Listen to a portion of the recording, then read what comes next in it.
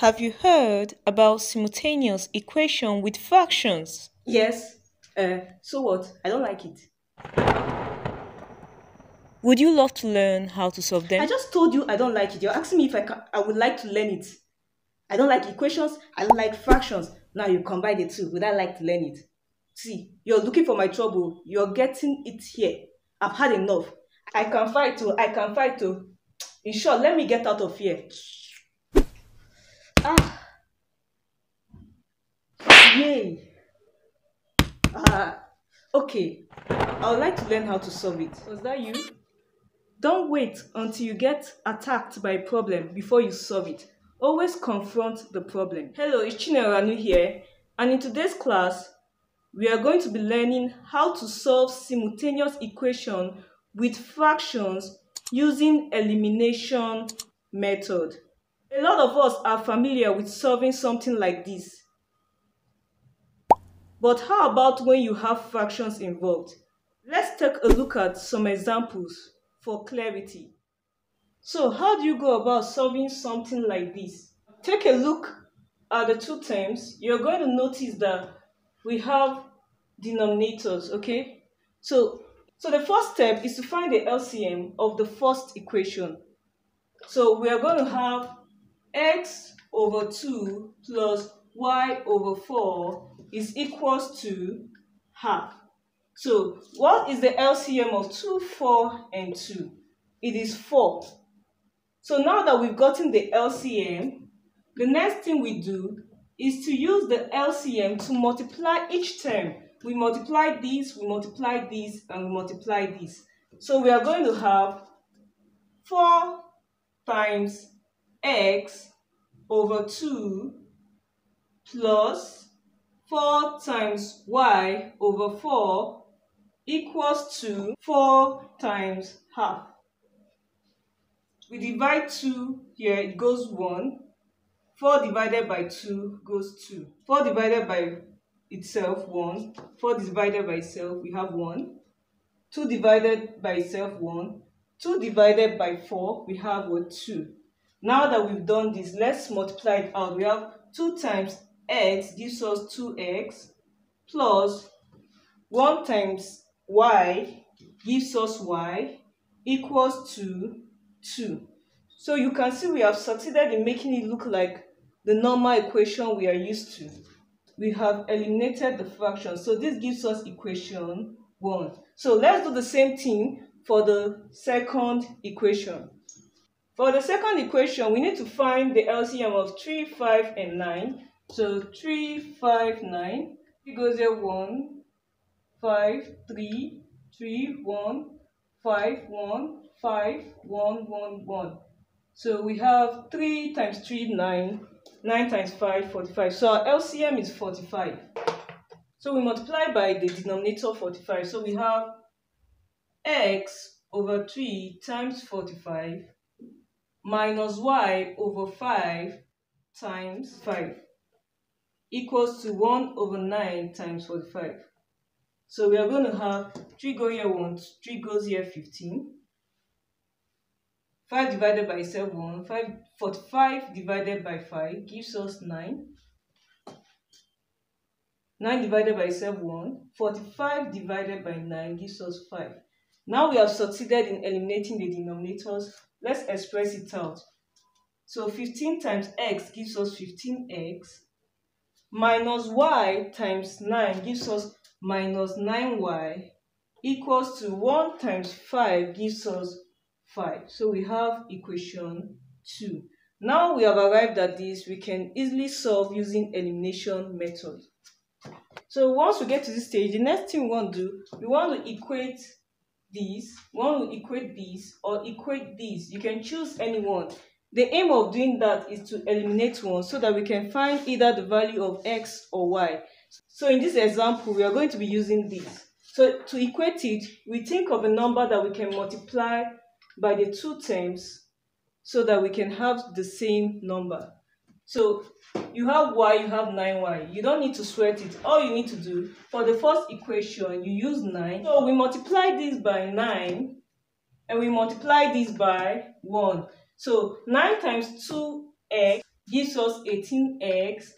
Then 9 times plus y gives us plus 9y equals to 9 times 2 gives us 18. We have equation 3. Then here we say 1 times 15x gives us 15x. Then 1 times minus 9y gives us minus 9y equals to 1 times 5 gives us 5. Equation 4. So now we have succeeded in equating it.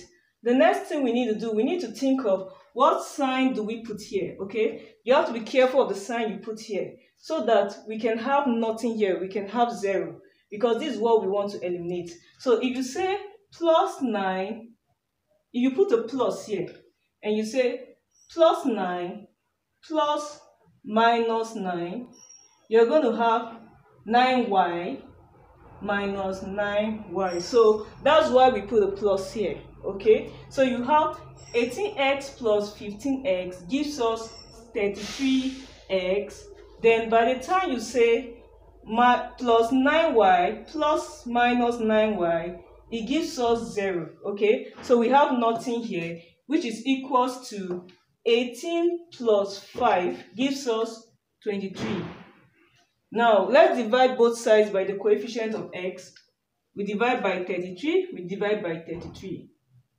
33 goes here 1, 33 goes here 1. So we are left with x is equals to 23 over 33. So let's look at this number. Can we reduce it? Actually, there is no number that can divide through without a remainder. So we leave our answer like this. So x is equal to 23 over 33. Now that we have gotten x, let's solve for y. Solve for y, what we simply do, we say put x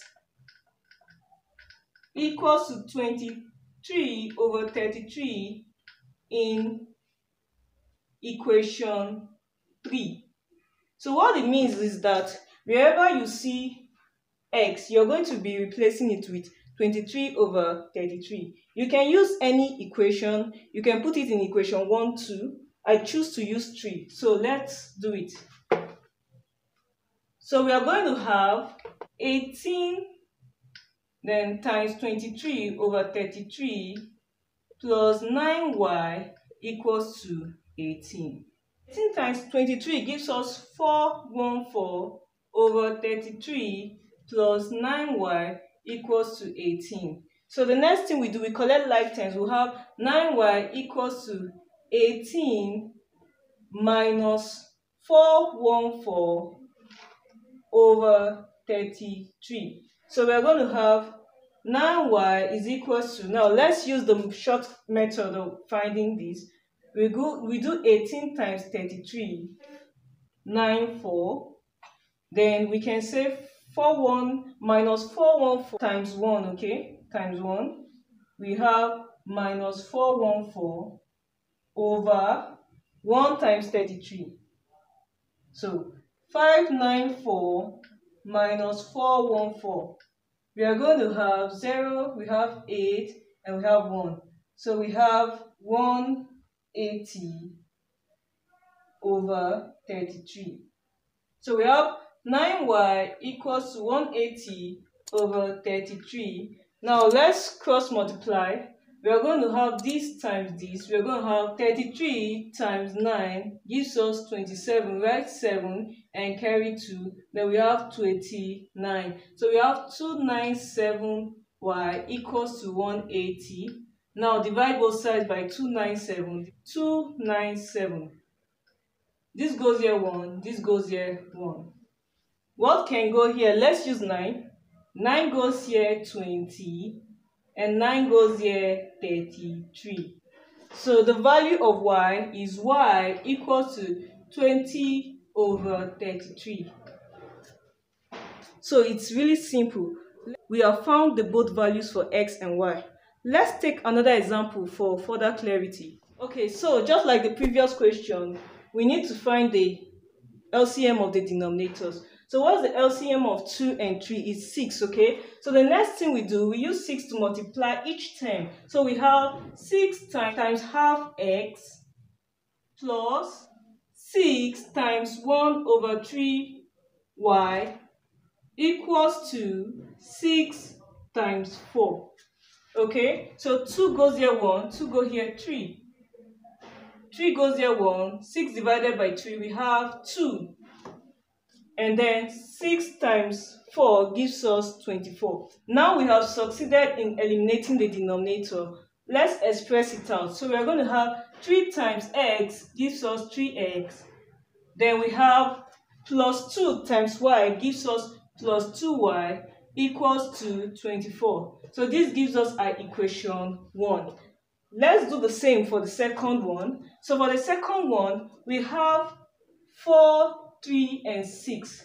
We need to find the LCM.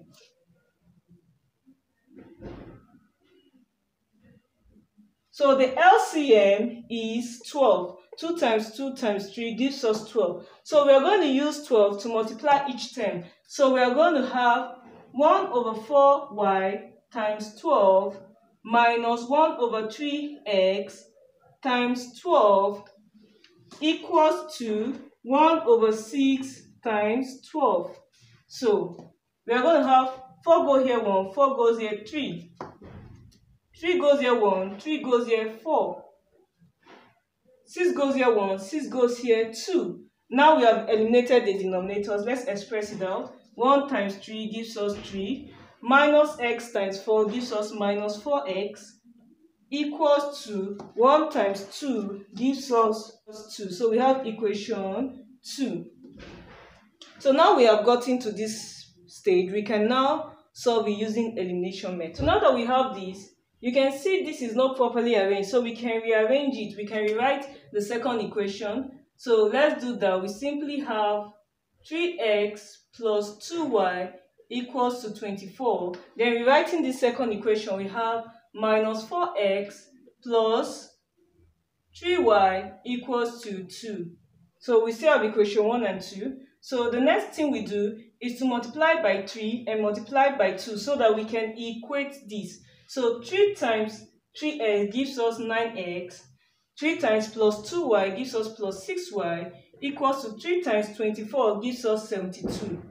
Then here we have 2 times minus 4x gives us minus 8x. 2 times plus 3y gives us plus 6y equals to 2 times 2 gives us 4. So we are going to think, what sign can we use? We use the minus sign, okay? So that we can eliminate this. We can get rid of this. So 9x minus 8x. 9x minus 8x is equal to 9x plus 8x. So this gives us 17x. Then when you say plus 6y minus plus 6y, you're going to have plus 6y minus 6y, which gives you 0. So we have eliminated, we have equals to 72 minus 4 gives us 68. Now divide both sides by the coefficient of x is 17. 17 goes here 1, 17 goes here 1, 17 goes here 1, 17 goes here 4. So x is equals to 4. Now that we have found what the value of x, we simply put it in either equation 1 or 2. I choose to use equation 2. So we are going to have minus 4. So wherever you see x, you put 4. Open the bracket, plus 3y equals to 2. Minus 4 times minus 4 gives us minus 16 plus 3y equals to 2. Collecting like terms, we have 3y equals to 2. This comes to the right hand side, becomes plus 16. So we have 3y equals to 18. Divide both sides by 3. 3 goes here 1, 3 goes here 1. 3 goes here 1, 3 goes here 6. So y is equals to 6. So we've succeeded in getting our value of x and y. Okay, let's look at something quite complex. So what do we do here? Let's start with the first one, the first equation. What we do is to multiply by the LCM. The LCM here is 3. We don't need to solve. So we use 3 to multiply each term. So we are going to have 3 times 1 over 3 equals to 3 times 2. So 3 times 1 over 3, m minus 3n equals to 3 times 2. So 3 goes here 1, 3 goes here 1. So we are left with 1 times m gives us m. 1 times minus 3n gives us minus 3n equals to 3 times 2 gives us 6. So we've gotten our first equation. Now let's do the same thing for the second one.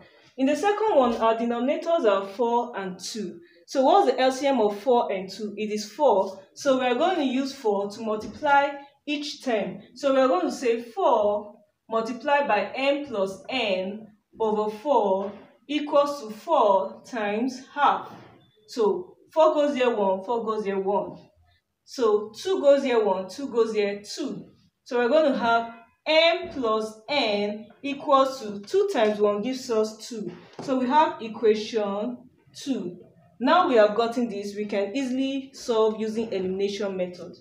Now if you look at this question, you notice that the m and m are already equal, so we don't need to multiply by anything. We can simply introduce the minus sign. So you have m minus m is 0, then minus 3n minus plus n is equals to minus 3n minus n, which is equals to minus 4n. So we have minus 4n equals to 6 minus 2 gives us 4. Divide both sides by the coefficient of n, minus 4 minus 4. This goes here 1, this goes here 1. So minus 4 goes here 1, minus 4 goes here minus 1. So we have n is equals to minus 1. The next thing we do, we are going to put minus 1 in either of the equations. So I'm going to work with equation 1. So we are going to have m minus 3 minus 1 equals to 6. Okay? So we are going to have m minus 3 times minus 1 gives us plus 3 equals to 6. So we have m is equals to 6. This comes to the right hand side. It becomes minus 3. m is equals to 3. So we've succeeded in getting our answer. So this is what we have today on solving simultaneous equation with fraction. If you got value from this video, give me a thumbs up. Would you love to see more videos like this? Hit the subscribe button and then turn on the notification bell so that you can be notified whenever I upload contents like this. And don't you ever forget, math can really be easy. I'll see you in the next video. Thanks for watching.